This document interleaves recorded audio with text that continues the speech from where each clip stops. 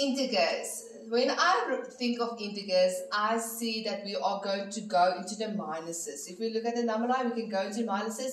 If we plus or minus, the answer usually goes into the minuses. I'm going to show you just now. Very important when we look on the number line. I have a number here from minus 10 to 10. This side of the, I would say the plus side, it is you add. When we go, if I have to add, I'm going to move right hand side. If we subtract, we're going to the left hand side.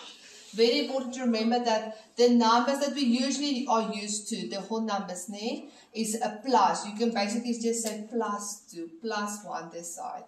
But we don't write it. So this is the positive integers, the positive numbers.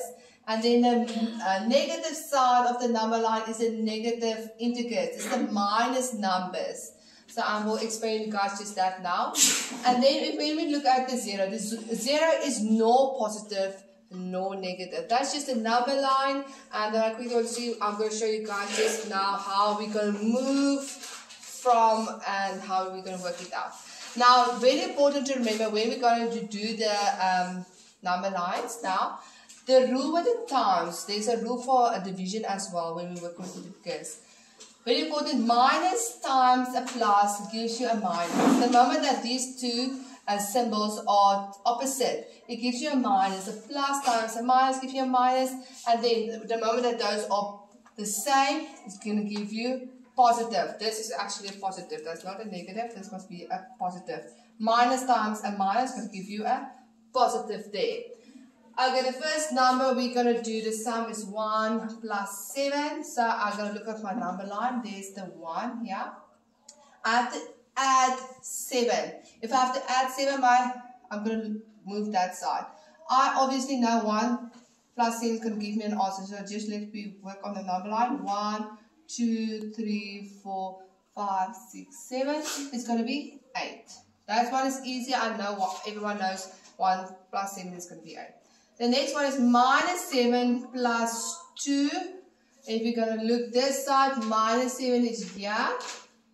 I have to plus 2. I have to add 2 plus add 2. So I'm going to move this side. 1, 2. My answer is going to be minus 5. Now we're going to do a sum here. A 4 plus, in the bracket, minus 5. So in the moment when you see a plus, you know that this bracket means times. Plus times a minus, we've learned that's going to be a minus. So this is how it's going to look like. 4 minus 5. So let's look at the number line. 4 minus 5 is going to go 1, 2, 3, 4, 5. It's going to be minus 1. Because we are on minus 1.